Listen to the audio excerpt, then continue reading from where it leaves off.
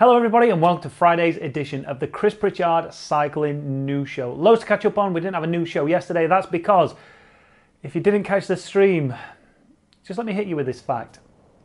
I raced on Zwift last night. My average heart rate was 183 beats a minute. That was for a half an hour race. Let that sink in. That was mental. Anyway, if you want to watch it, you can follow it up there. If you've not done already, please hit that like button, hit that subscribe button so you know when we go live with our live videos, and as long as you hit that notification, you'll get notified when we do. Win Your Dream Bike draw is now open. Don't forget that opened on the 14th of October. We're giving away a Pinarello F12. Link is down in the description if you want to stand a chance of winning it. Go there right now so I don't have to mention it again. All right? News time. So first up, let's catch up with all the action from the last two stages of the Giro. Stage 13 is currently going off right now. I'll give you the results of that at the end of the show, but stage 10 was won once again by Arnaud Démare. That makes 4 victories at this year's Giro d'Italia. I reckon there's a 5th in there somewhere. Leave your predictions down below. When do you think Arnaud Démare is going to get that 5th victory at the Giro d'Italia? I don't know. The last Frenchman to win 4 stages at the Giro d'Italia, a very famous one named Bernard Hinault. So it goes without saying that Arnaud Démare has he's done something pretty special there, and he's on amazing form. He certainly does. Listen, still don't like Arnaud Démare after he beat Swifty at the Milan-San Remo. I'm never going to forgive him for that. Never, ever, ever, ever. But credit where credit's due. He is on some serious form. However, stage 12 was never going to be won by him because it was won by Jonathan. However, Rob Hatch pronounces it on Eurosport. Jonathan Navarez. He was part of a large breakaway that got up the road early on. That breakaway managed to get around 13 minutes up the road on the GC contenders and that main peloton. And then halfway through the race, it looked like those GC contenders were just having a massive scrap. A lot of aggressive racing going on, a lot of the pace being set by NTT, clearly trying to work for Domenico Pozzovivo, trying to get him up the road, potentially get some time on the rest of his GC rivals, but it all just kind of fizzled out to nothing. It's really hard to try and follow a race when there's so much action in the breakaway and so much action going off back at the GC group, and at times it was hard to actually work out what was going on. But yeah, Padun and Navarez managed to get themselves up the road. They got a nice tasty lead on the rest of that breakaway and then the rest of the peloton. They would fight it out for victory, but with 24 kilometers to go, Padun suffered a bit of a mechanical. He needed a front wheel replacement. That meant he spent the rest of the race chasing down Navarez, who was more than capable of making sure that that gap stayed constant between him and Padun, making sure that Ineos took another stage victory. I think Garner's won 2, Navarez has won 1. Who was the other one that won 1? No, sorry, it was 3.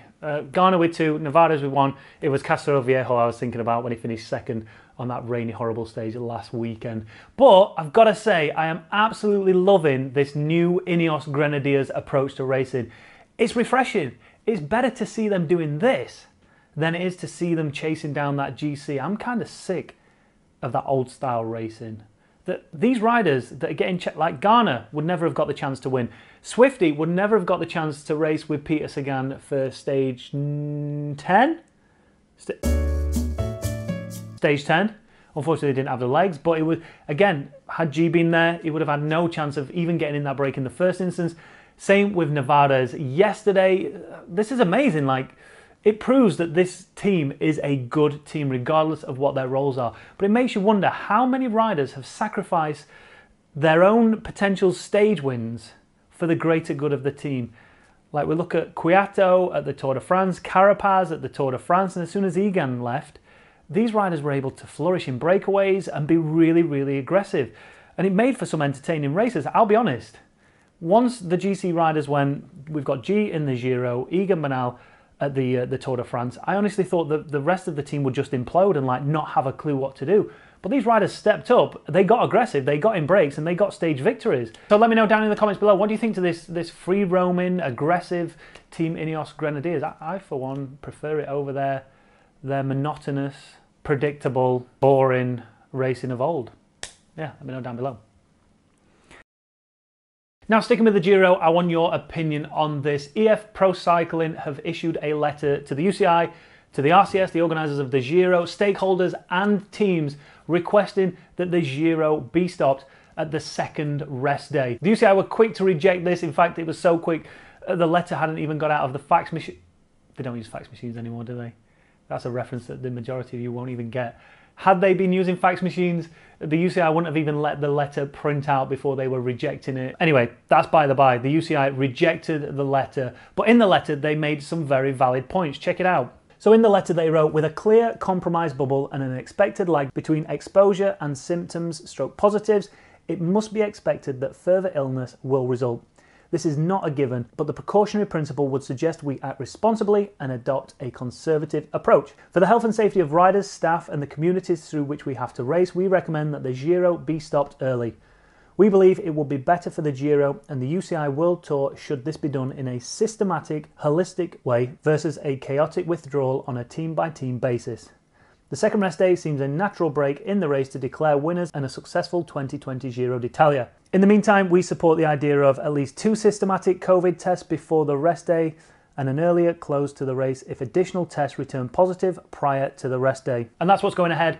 They're taking 2 days of precautionary tests, I believe, prior to the rest day. I don't know if that's today and tomorrow or yesterday and today, but we'll see. It clearly seems that the bubble has been compromised. When you go over on Twitter and you see that teams are hanging out in hotels and there's general public in there and people aren't wearing the masks and people are in close confinement, it's unsurprising that they feel that this bubble has been compromised.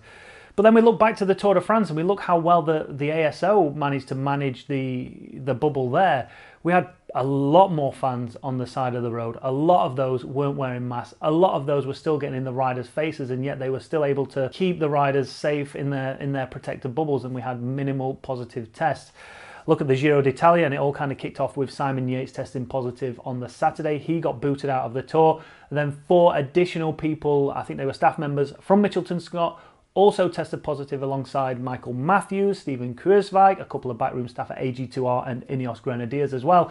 So you can see that potentially this second rest day we're going to see even more positive tests as that lag, like the EF Pro Cycling said in that letter, the lag between exposure and positive tests, we're further down the line now, the lag is over, so I can't help thinking that we're going to see a lot more positive tests. I'll be surprised if there isn't as many, if not more, than what we saw on the first rest day. But if that's the case, what's going to happen? At what point are they going to say enough's enough?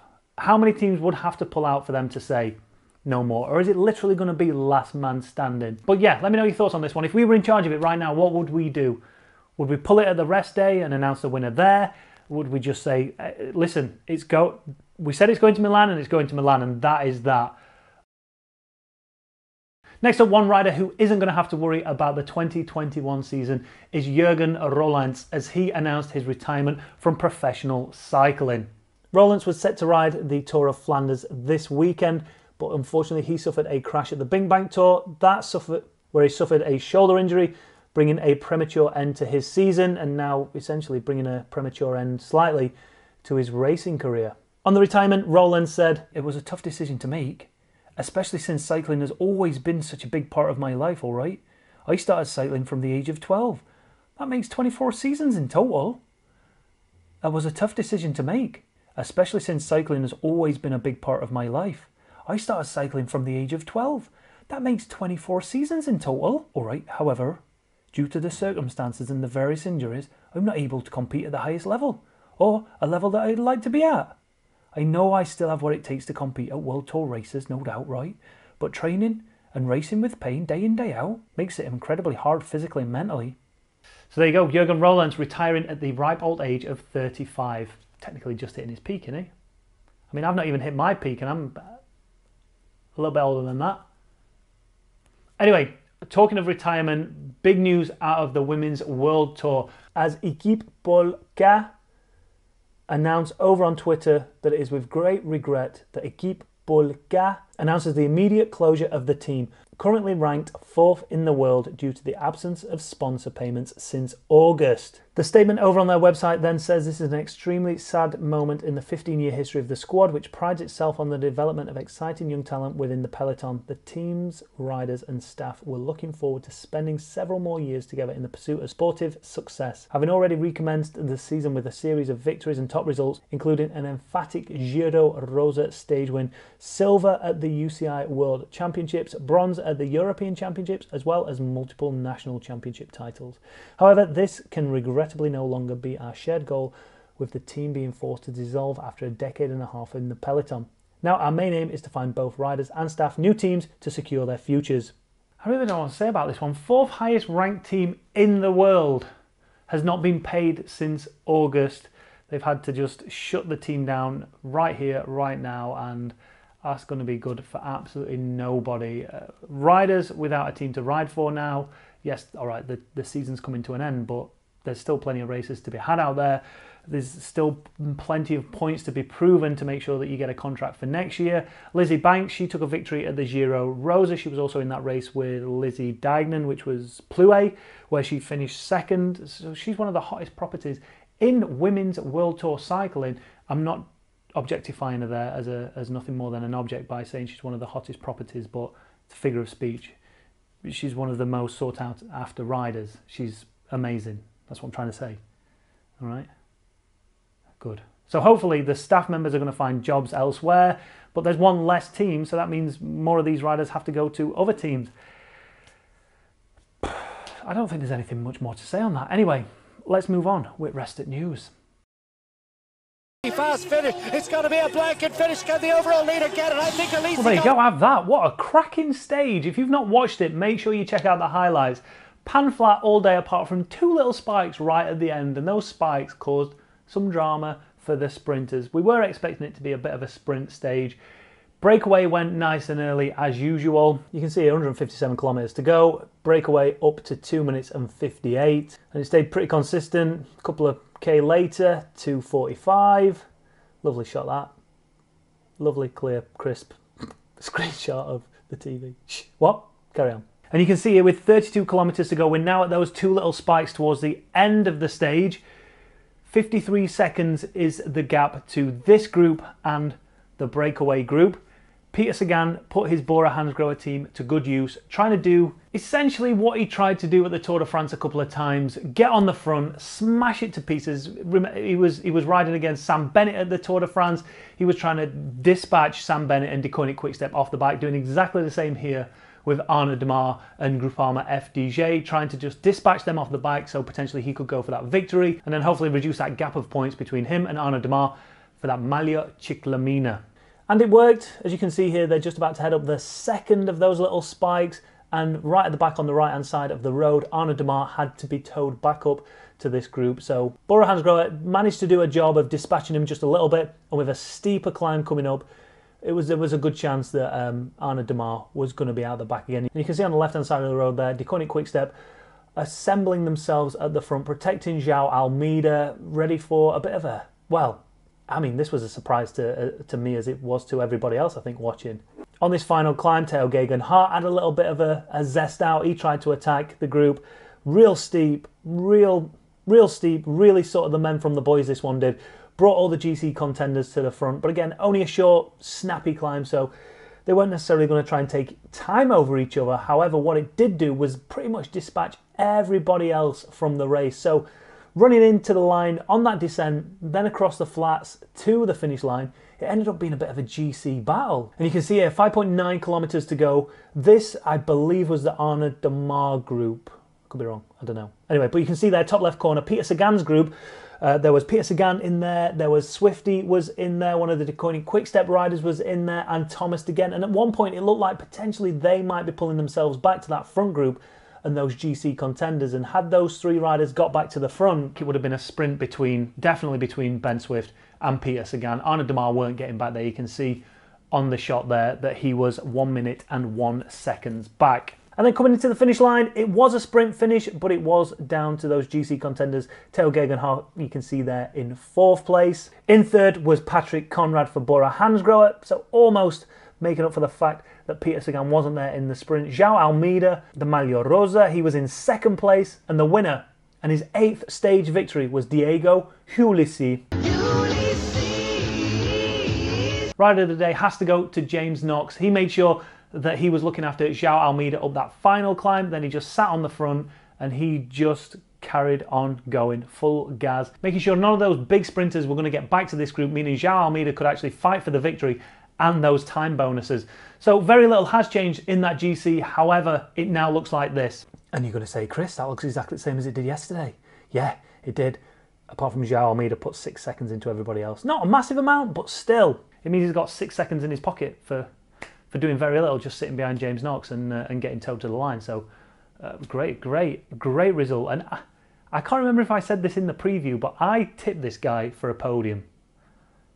Please don't prove me wrong. I didn't put any money on him, so there's a good chance he is going to be on the podium. If I'd have put any money on him, it'd have probably crashed and retired by now. But anyway, that is the end of the show. We've got the time trial coming up on Saturday. Then there's a mountain stage on the Sunday. Then the Giro gets cancelled on the Monday after all the COVID tests come back positive. Fingers crossed that won't happen. I'm staying positive, not COVID positive, just positive mindset that we will get through the final week of the Giro d'Italia. Leave all your comments down below on everything that we've talked about. Whatever tickles your fancy, write them down, even if you want to slag me off. See if I care. Thanks for watching, everybody. Have a great weekend. Hit that like button, hit that subscribe button, hit that dislike button if you've not enjoyed it. Make sure you hit that notification bell so you know when we go live with our videos and our live streams. See you Monday.